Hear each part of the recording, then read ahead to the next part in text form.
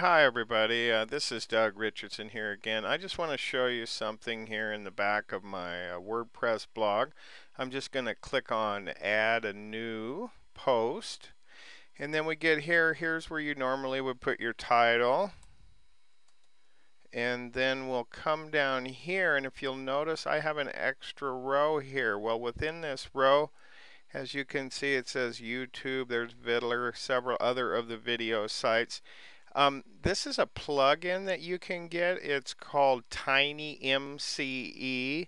That's Tiny Michael Charlie Echo. And what that does, folks, is it gives you the similar abilities of using Word. And so it makes it quite a bit easier for me when I'm composing my posts. You can click on like the YouTube, and then it'll take you directly to YouTube, and then you can put in your embed code and just transfer the video right back and onto your post. Also, something else that I found quite helpful is you go down here.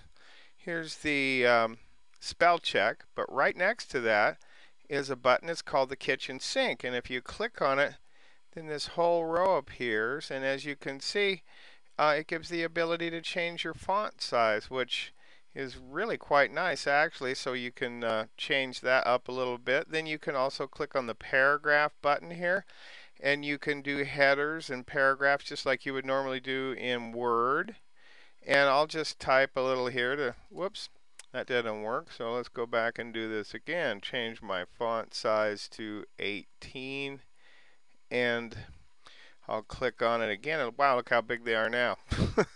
Then you can go down here at the A, click on that, and here's a whole palette of colors. So I'm going to change it to red, and then type with the red, and then it gives you the ability that you can highlight just like if you were in Word, and you can bold it out like that, or you can bold in italics, and it gives you all that nice capability.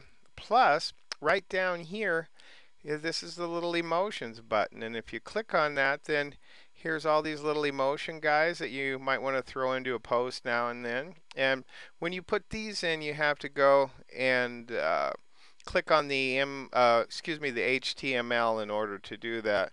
And basically, that's all I really wanted to show you today, but it's sure helped me to be able to change the color and the font sizes. I find an Arial font to be a much nicer, cleaner looking and easier to read font. So with that, I'll say I'll see you again. Thank you.